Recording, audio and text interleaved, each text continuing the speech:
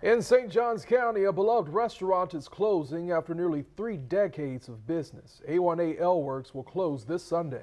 First Coast News' Jessica Clark is on your side. She's finding out the reason behind the shutdown because a lot of folks are asking.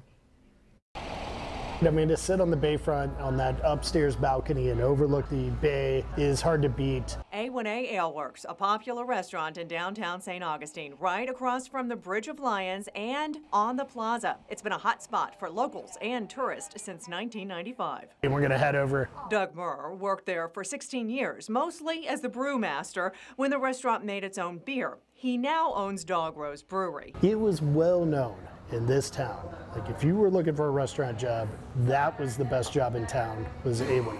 When the restaurant unexpectedly announced Thursday that its last day will be Sunday, Moore and his wife went right over to see it again. It was mildly emotional.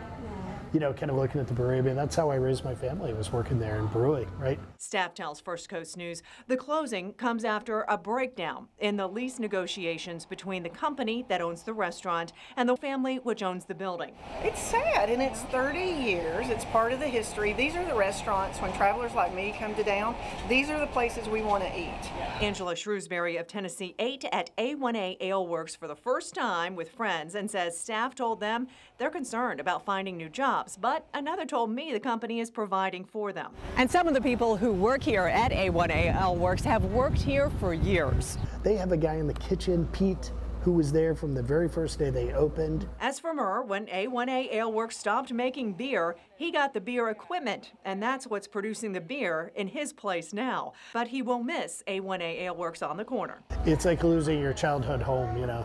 The parents finally selling the childhood home is how a lot of people feel about it. In St. Augustine, Jessica Clark, First Coast News on your side.